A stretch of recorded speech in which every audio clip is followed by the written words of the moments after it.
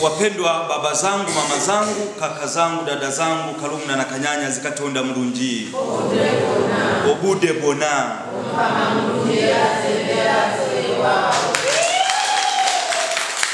Wazo letu la leo, kufunga ni kufungua. Kufunga ni kufungua na kufunga ni kufunguka. Naomba mwambie jirani yako, kufunga ni kufungua. Kufunga ni kufunguka. Leo ni Jumatano ya Majivu. Ni siku ya Jumatano ya Majivu. Lakini ni siku ya wapendanao. Si kwamba siku ya Jumatano ya Majivu inakuwa ni kikwazo kwa siku ya wapendanao, bali siku ya Jumatano ya Majivu inaboresha siku ya wapendanao. Tunapakwa majivu ambayo ni mbolea. Kwa hiyo ni ishara ya kuboresha. Tunamfikiria Mungu tumemkosea, tunawafikiria wenzetu tumewakosea, tunaboresha mahusiano. Kwa hiyo Jumatano ya Majivu inaongea juu ya wapendanao kuboresha mahusiano. Jumatano ya Majivu ni ishara ya kusafisha. Wale wanasema engaro ibiri kunabishanya, mikono miwili uoshana, wawili waoshane. Kumbe inaboresha siku ya wapendanao, inaboresha mahusiano. Kama umemkosea mwenzako, sema samahani. Ni wito wa kutubu, ni wito wa kusema samahani. Ngoja tuende kwenye mada yetu. Kufungua, kufunga ni kufungua. Pointi ya kwanza, kufunga ni kufungua. Papa Leo wa kwanza alisema, tunachoacha kwa kufunga kitolewe kama sadaka kwa maskini. Kufunga bila ukarimu ni ubahili. Mwambie jirani yako, kufunga bila ukarimu ni ubahili. Kufunga bila ukarimu ni ubahili. Tunapofunga tunasema Ijumaa zote tusile nyama, Jumatano ya Majivu tufunge chakula, lakini ile unachokifunga jaribu kuwasaidia maskini. Ndio maana anasema kufunga ni kufungua. Kufunga ni kufungua pochi. Kufunga ni kufungua kitu. Tunasoma waraka wa pili wa Mtume Paulo kwa Wakorinto sura ya 9 mstari wa 6. Apandaye kwa ukarimu atavuna kwa ukarimu. Panda msaada, panda ufadhili. Panda msaada, panda ufadhili. Apandaye kwa ukarimu atavuna kwa ukarimu. Kwa hiyo kufunga ni kufungua, ni kufungua mikono. Kuna mfalme aliaga dunia, walitaka kujua ni mtoto yupi atakuwa mfalme. Watoto walikuwa wadogo, ni mapacha. Wakasema twende tuwaone walivyolala. Mmoja alikuwa amelala amekunja mikono, amekunja ngumi. Wakasema hapana, huyu hatakuwa mfalme. Mfalme anatoa umkamatagaba tagira kairuka kutuma. Mfalme asiyetoa ana mtu wa kutuma. Wakakuta kengine kamekunjua mikono, kamefanya hivi. Wakasema huyu ndiye atakuwa mfalme. Ana moyo wa ukarimu, ana moyo wa kutoa. Pili, 40 ni mwarobaini. 40 ni mwarobaini. Mwambie jirani yako 40 ni mwarobaini. Kwaresima ni kipindi cha siku 40 ambazo zinaendana na siku 40 za Bwana wetu Yesu Kristo kukaa jangwani akifunga na kusali, kama tunavyosoma Mathayo sura ya 4 mstari wa 1 hadi wa 2. Kisha Yesu alipandishwa na Roho nyikani ili ajaribiwe na Ibilisi, akafunga siku 40 mchana na usiku. Kwa hiyo Kwaresima siku 40 tunafanya safari kila siku ya kwenda famasia kupata dawa ya kiroho. Tunaenda famasia kupata dawa ya kiroho. Na katika famasia kuna majivu. Kuna majivu. Mwarobaini ni mti mchungu wenye matawi yaliyotanda maua na majani madogo, huaminiwa kufaa kutengeneza dawa za maradhi mbalimbali. Katika famasia ya Kwaresima tuna majivu. Tunapopakwa majivu usoni, tunaambiwa wewe ni mavumbi na mavumbini utafanya nini? Utarudi. Kanisa Katoliki linasali hivi: tunapofunga unazuia vilema vyetu, unainua moyo wetu, unatujalia nguvu na tuzo kwa njia ya Kristo Bwana wetu. Majivu ni ishara ya unyenyekevu. Ina maana majivu, moto wa uhai haupo. Majivu ni salio la kuni, makazi yake ni jalalani. Kwa hiyo inatufanya tuwe wanyenyekevu katika maisha.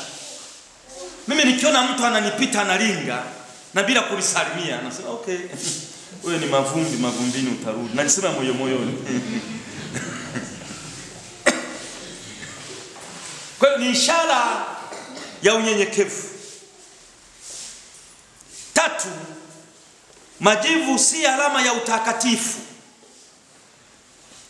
Majivu yanamaanisha mimi ni mdhambi na msalaba unamaanisha Yesu ni mwokozi wangu. Majivu yanamaanisha mimi ni mdhambi na msalaba unamaanisha Yesu ni mwokozi wangu. Majivu sio ishara ya utakatifu. Tunasoma Mwanzo sura ya 18 mstari wa 27. Ibrahimu alisali, basi nimeshika kusema na Bwana, nami ni mavumbi na majivu tu. Majivu ni sara ya tiba. Ibrahimu alisali akisema mimi ni majivu tu.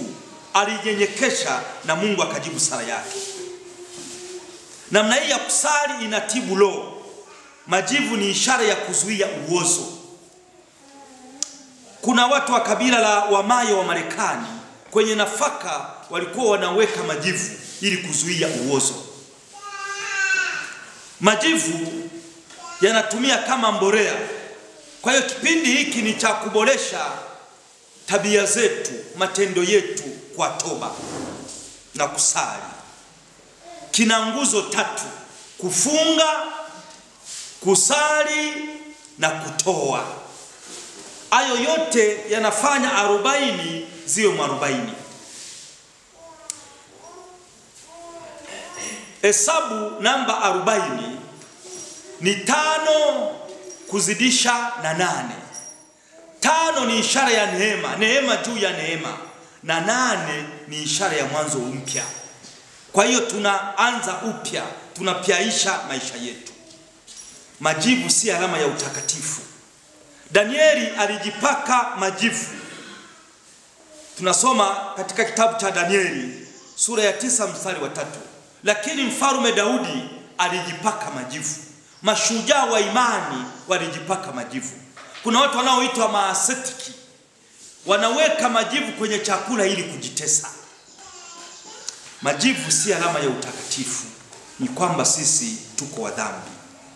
Pointi ya 4, sala bila mbawa haipai. Mwambie jirani yako, sala bila mbawa haipai.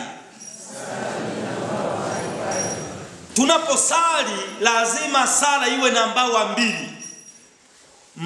Ubawa ya kufunga na kutoa. Ndizo mbawa 2 za sala. Kufunga na kutoa. Ukifunga sala yako inapaa. Ukitoa sala yako inapaa. Unatafuta mme, funga, toa. Sala yako inafanya nini? Inapaa, unapata mme. Mbawa 2.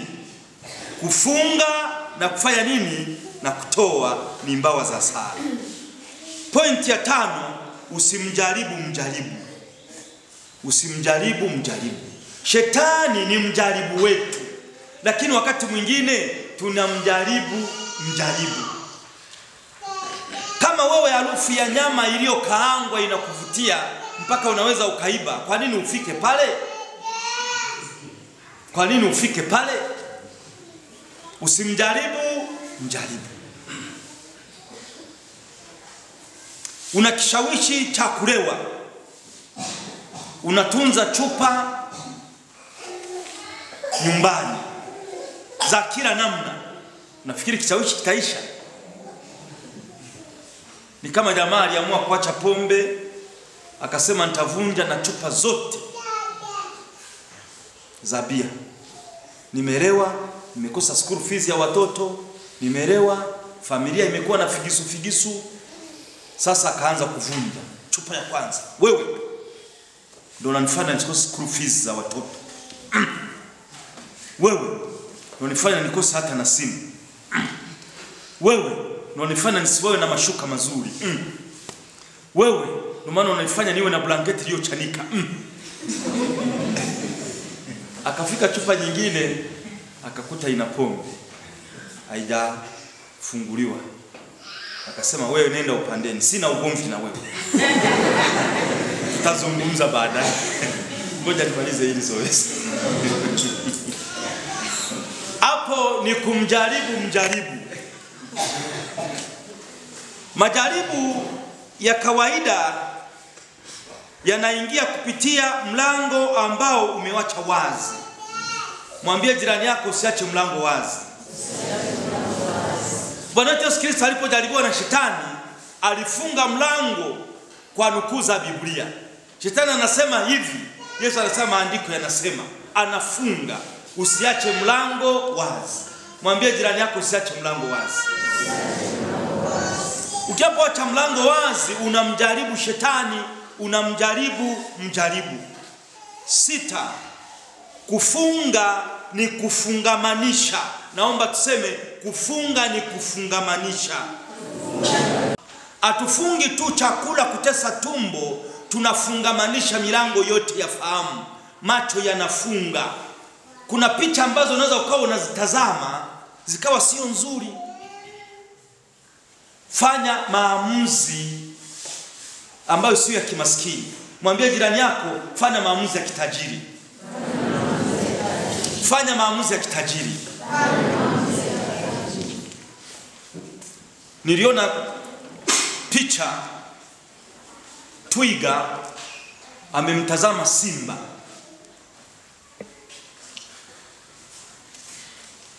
Simba la kiume, simba alikuwa na jike. Alikuwa na jike. Wanafanya vitu vyao.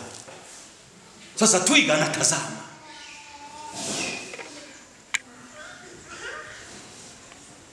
Sasa simba amefanya maamuzi ya kimaskini. Chakula kiko hapa, yeye anaendelea na vitu vingine baada ya kushughulikia chakula. Hayo ni maamuzi ya kimaskini. Na twiga anatazama wanavyofanya badala ya kukimbia kuokoa maisha yake. Maamuzi ya kimaskini. Mwambie jirani yako usifanye maamuzi ya kimaskini. Macho yafunge.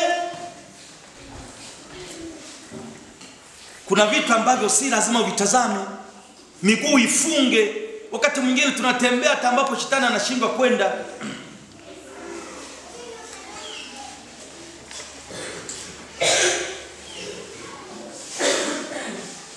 Ubavu ufunge.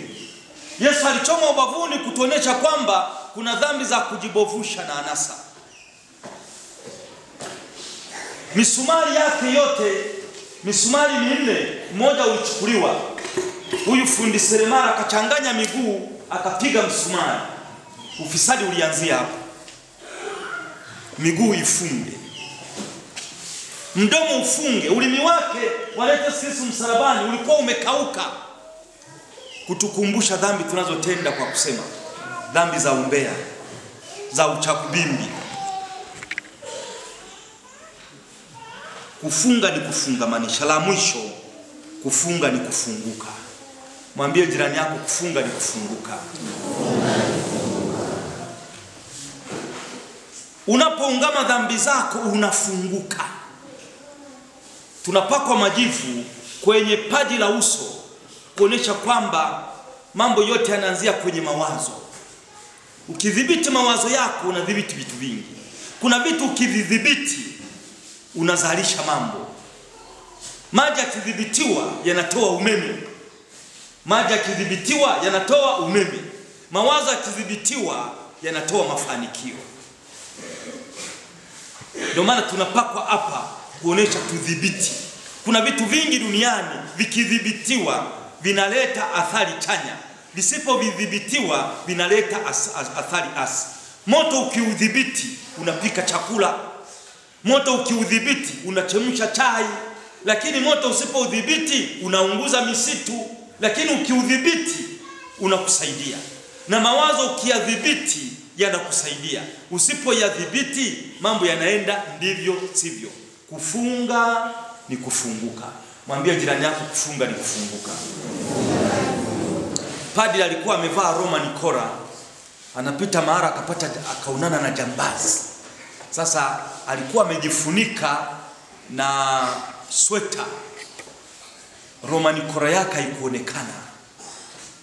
Jambazi akasema uhai wako ama pesa? Padre akasema sawa.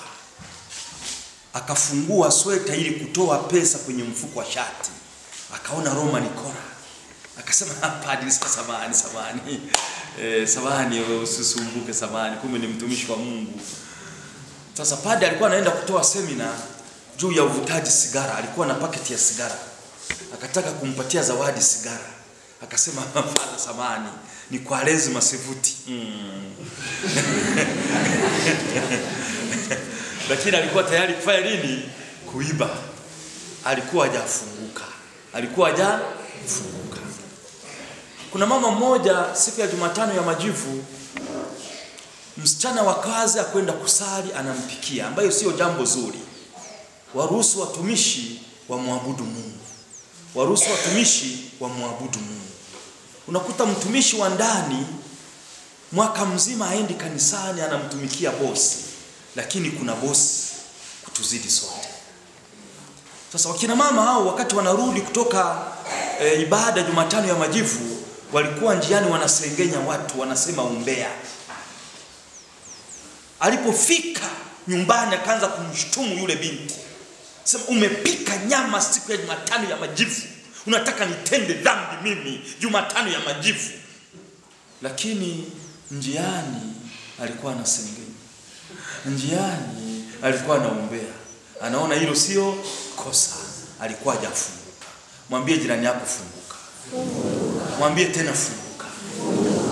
Ukifunguka unaomba msamaha kwa mwenzi wako Valentine Day. Ukifunguka kuna ambaye lazima umwambie. Usipomwambia sasa kuna wakati utamuona, ipo siku mtaachana for good. Mtakutana mbinguni, ipo siku. Lolote unaweza kumwambia sasa, mwambie sasa hivi funguka. Mwambie jirani yako funguka. Mwambie tena funguka. Wengine wanafunguka wanapokuwa na shida. Kuna familia moja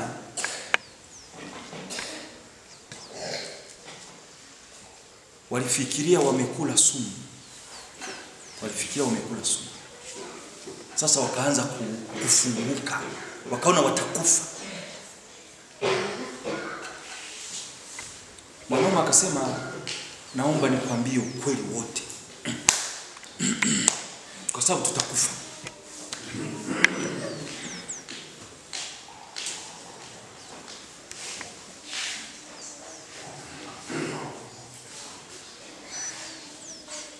Akasema huko nje kuna mtoto ambaye si wa ndoa, naomba unisamehe.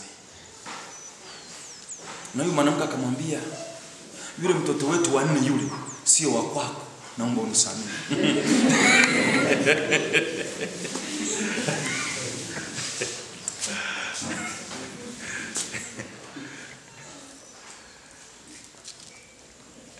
Unajua waligundua mbwa wao walikuwa wamekula chakula, wamempatia chakula kabla wajala.